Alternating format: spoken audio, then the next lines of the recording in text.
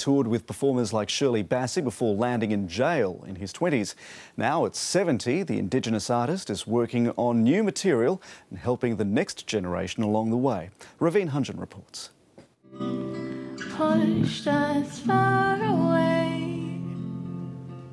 After a lifetime of music, Vic Simms is guiding a new generation of Indigenous artists up to the microphone.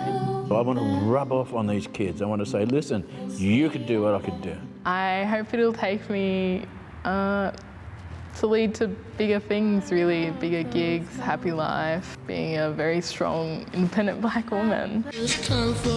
Vic Simms became a chart topper at just 15. The Bidjigal man grew up at the Aboriginal mission in Sydney's La Perouse. His career was cut short when he was jailed for 7 years for robbery. Bathurst Jail was a tough jail.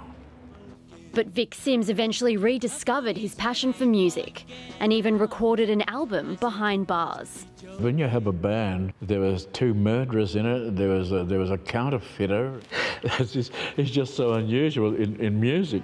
40 years on, Vic Simms has a new musical partner and is working on a new album. Me and him will go just play bar shows in Melbourne, and just, you know, all the cool kids will come out, and he's got this whole new audience of young people. He's given me a will to continue, you know, because I've seen the talent in him. Even the walls have ears. The clapsticks and didgeridoo have been traded in for guitars, but a sense of history and community endures. That's what the culture's always been about, you know, passing down knowledge through generations and telling stories and singing songs. Only the curtain can read. With Luke Peacock, Vic Simms' life of ups and downs has found another high note. Raveen Hunjan, ABC News.